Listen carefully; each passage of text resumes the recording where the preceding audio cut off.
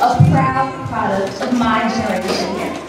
I've been beat down, ridiculed, criticized, and talked about, all by the generation that came before me. A generation of the same race, a generation of the same culture, a generation who is and has raised me and my peers, fathers and mothers. They criticize our ways, our newfound ways, our music, our habits, and their favorite phrase is, well, back in my day, not realizing that that ain't well appreciated, but long gone. You can't ridicule this generation that you helped shape, raise, prepare, and create.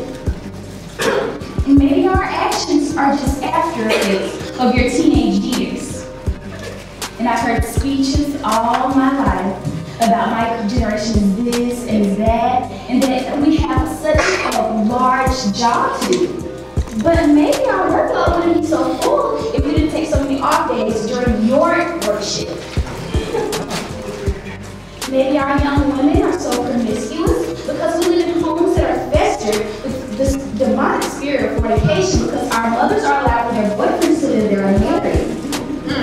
And maybe our young men have no clue how to actually be a man because either their father is too busy with work, doesn't really want to deal with the mother, or he just doesn't care. Did I get nervous? I really didn't mean to offend anyone today.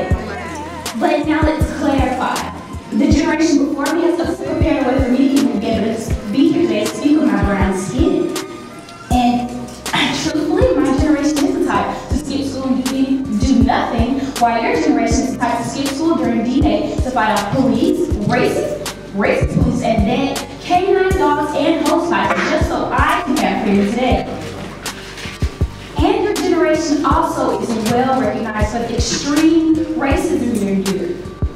But while those situations have been publicized, sympathized, and once again well appreciated, year after year after year after year, no one's paying attention to the history being made today. My name is Gary Demeron. I attend Bodyfield Middle School. I'm in the 8th grade.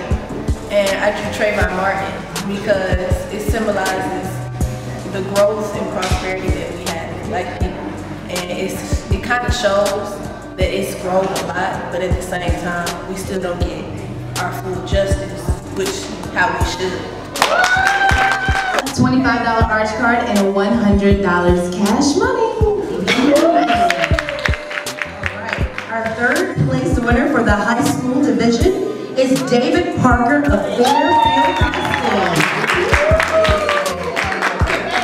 School. My name is Cameron Shepard, and I'm from the Alabama School of Fine Arts, and I drew a picture of two hands with chains saying "breaking free," and it's expressing that how I grew up in a time where my skin color doesn't matter, and I have freedom of education, choices, and whatever jobs that I want to choose. We'd like to celebrate with Cameron Greer Shepard, Alabama School of Fine Arts.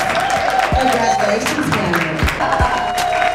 I drew Jimi Hendrix because I like the music, and I think he's really inspirational, and he's like the only Black person that I listen that knows that sing rock and roll.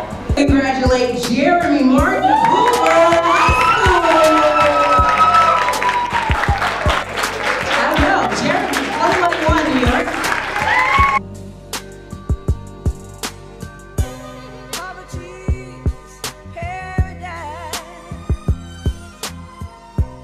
Whoever said